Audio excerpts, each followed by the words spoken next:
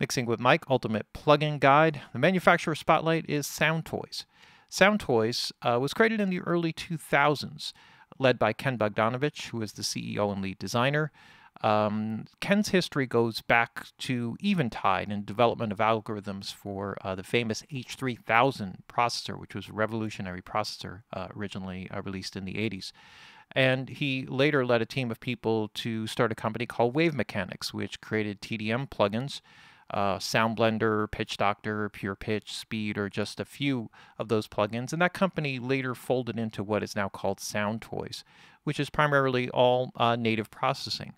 So SoundToys as a company is really an amazing collection of creative effects tools. And that's really what makes it a unique company. It's kind of rooted in vintage and analog technology. Everything, it's got emulations of everything from foot pedals to vintage tape delays, filters, analog filters, pitch shifters, phasers, tape delays, panning devices, and all kinds of other unique processors that he dug out of his closet. And although some of the plugins themselves are direct emulations, most are actual compilations of similar effects that are kind of bundled together so that they fit into a single plugin format. And the idea was, rather than just providing a direct emulation of, most of these plugins, Ken focused on capturing the essential nature of each processor so that it could be formatted into a modern workflow. And this would allow you to expand upon the original features while preserving the unique nature and sound of some of these amazing plugins. A lot of these are not emulated because they weren't necessarily as popular as some of the classic things that you see emulated, and most of those things end up being vintage EQs or some of the all-time classic EMT plates and spring reverbs and Lexicon 224 and 480L and EMT 250. So going beyond that, what SoundToys has done is gotten into some of the grittier, more interesting, character-filled effects. And that's really a big part of what makes SoundToys so amazing. And the result of that, create an amazing palette of effects and tonal shaping tools that can pretty much breathe life and character into the most generic of tracks that you may have to be working on. So let's do a quick overview of some of the the product line here. And then we can kind of, just kind of quickly just do a quick overview just to kind of give you an idea of what's in there. These are just sort of laid out alphabetically, but, just to kind of give you an idea, I opened up the effect rack, which is really cool because in addition to having all these unique effects, you can also kind of put them into effects chains, and then this gives you additional features of controlling input-output levels and recycling of the sound, wet-dry controls, etc.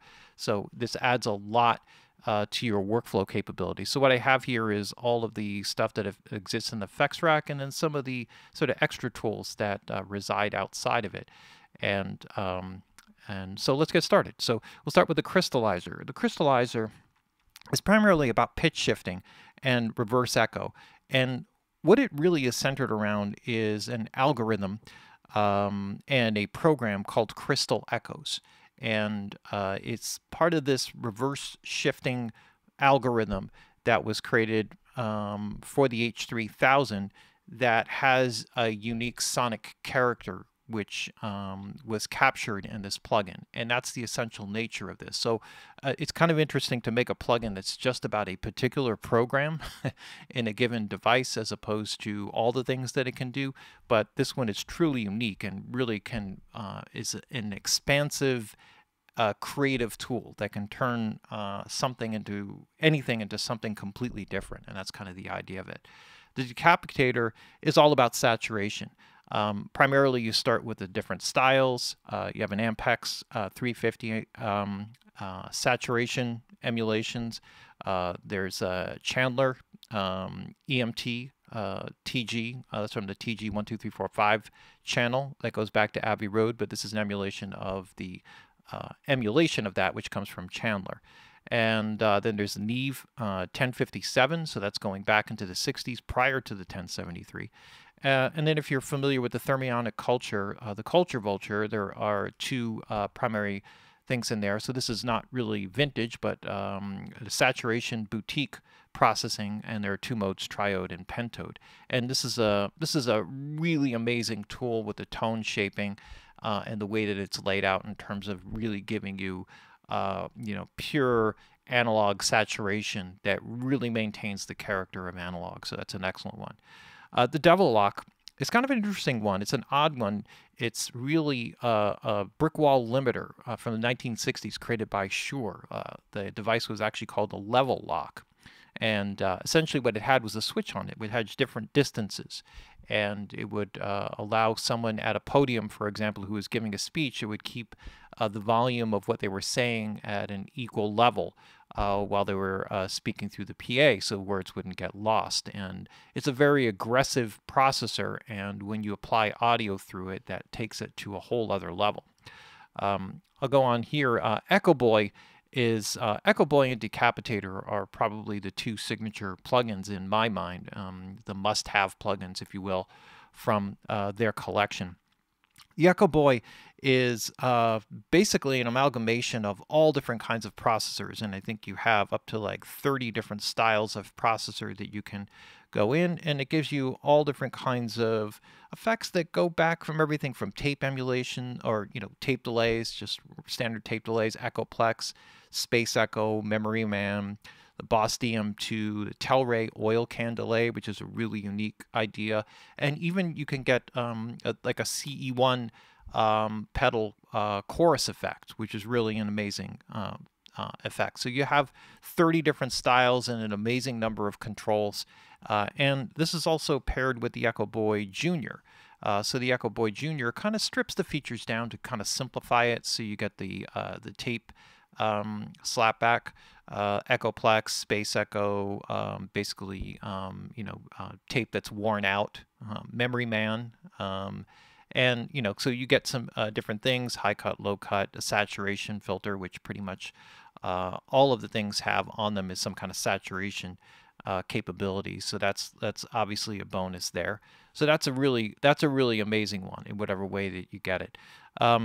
The next one is this is the Echo Boy Junior. So this does show up in the rack here, so I didn't need to put it on the side. Filter Freak. Filter Freak is basically analog style filters. So when you think about that, you think of like the Moog, Mutron, Sherman Filter Bank, wah pedals, and those types of things. And those are the characteristics that you get from this. So it's a very powerful tool for managing that type of stuff.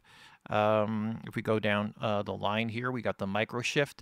The Microshift is sort of a combination of a style of effect, which is like a stereo widening effect.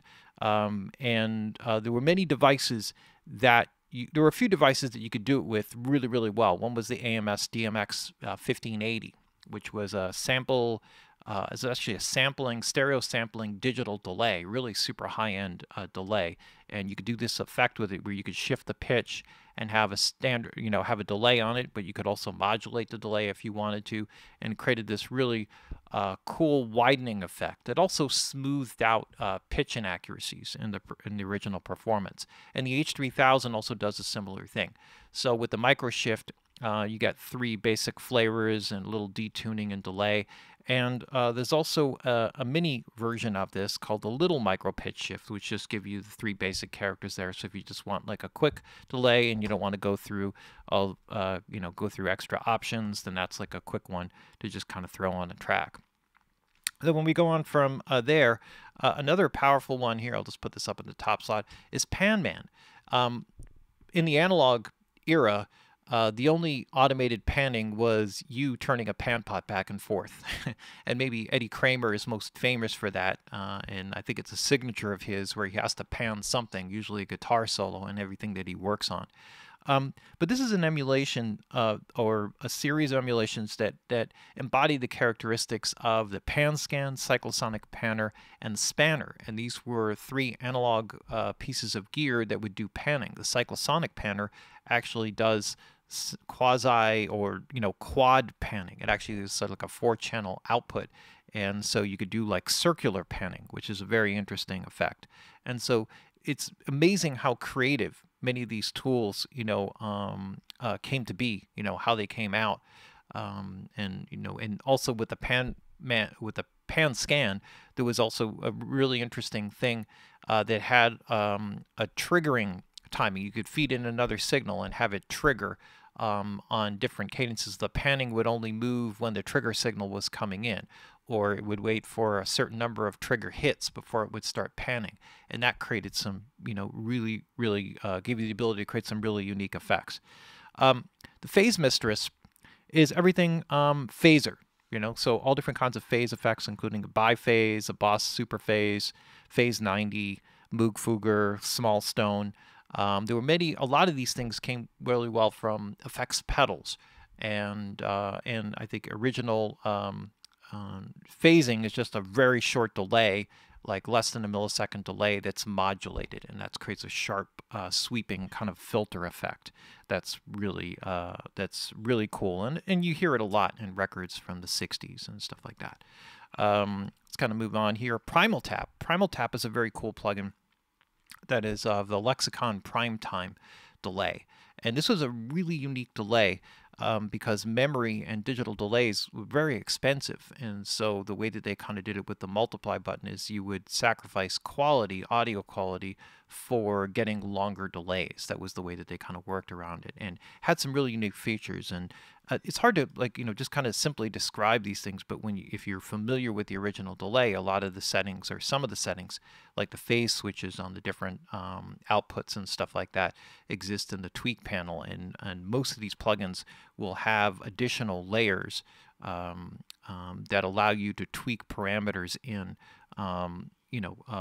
with more depth. Like even on the phase mistress, you got LFO and tweaking, and there's all kinds of other things. There's style editor, that was what I was looking for right here, which gives you all different kinds of classic phaser styles. You think it's just like a simple thing, but it's actually quite complicated when you really start digging into it. And there's also a little Primal Tap, which is a mini version of that to kind of give you that same effect. One other cool effect on that is the freeze control, which will allow you to grab a certain segment of audio, and then if you start zipping around with the rate and the depth and all of that sort of stuff, you can create some really wild effects and turn something into something completely different, which is very cool. The radiator and the little radiator are Altec components. This is the Altec 1567A tube mixer. This is probably most famously known going back to Motown in the early 60s and many of the records that were run through that. And then there is a preamp, which is the little radiator, which is the 1566A preamp. And so this is more of a pure emulation, one of the ones that's more of a pure emulation of that, and of course with the ability to drive components and mic line switches and all of that sort of stuff.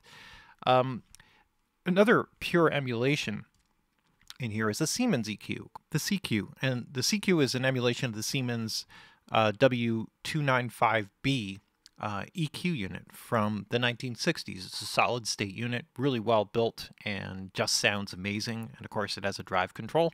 Wherever you can throw in a drive control in SoundToys, you got to have one. Let's see, moving down the line here, we got the tremulator, and this is everything tremolo. So a lot of this is inspired by the Fender Vibrolux and the Wurlitzer electric piano tremolo. And then, of course, it gives you, with the tweak panel, all kinds of additional tools that allow you to change the shape of that and all the different rates and everything else. So there's loads of stuff that's in there that you can load up. And all of these plugins have, or many of them, especially like this, will have presets that you can dig into to get into them deeper. One that is not really an emulation so much, although it takes a lot of influences from things that were done in the past, is the little Altar Boy.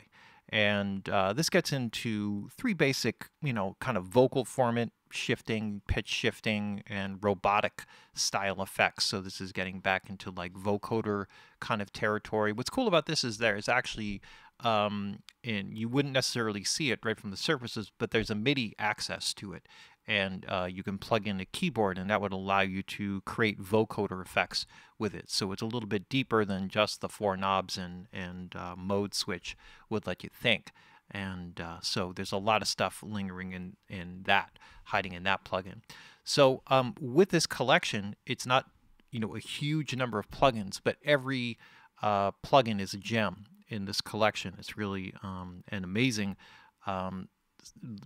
creative setup of tools that you can use to, process and, create effects and do something that's out of the ordinary, that's interesting, and also has a lot of analog character and vintage sound to it, which really makes it amazing. So SoundToys, really incredible company, and they've got something very unique in the marketplace, and that is why it's on the manufacturer's spotlight of the Ultimate Plugin Guide, Mixing with Mike, SoundToys.